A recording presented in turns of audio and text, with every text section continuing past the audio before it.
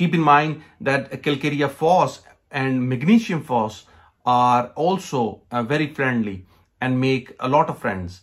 But Calc-Phos people make friendship on a deeper level due to their calcarea element dependency and support nature.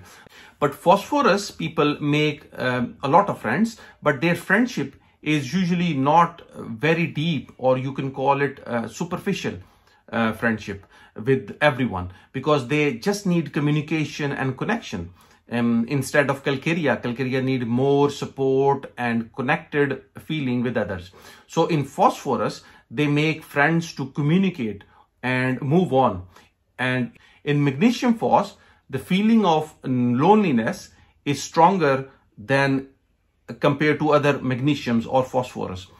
I have used this remedy in those youngsters who are rejected by their friends and have this constant fear that if they say something to his or her friend, then their friend would leave them. So they have this friendless feeling, which is a prominent symptom of magnesium.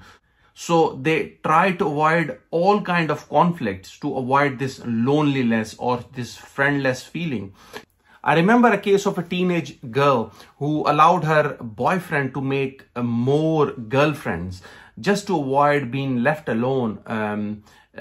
Although she hates it, but she was afraid to confront her boyfriend because she has this feeling if she says something, then he would leave her. I remember during the consult, she was constantly crying, and you can have this impression of net tremor. But Mag-Phos helped her condition.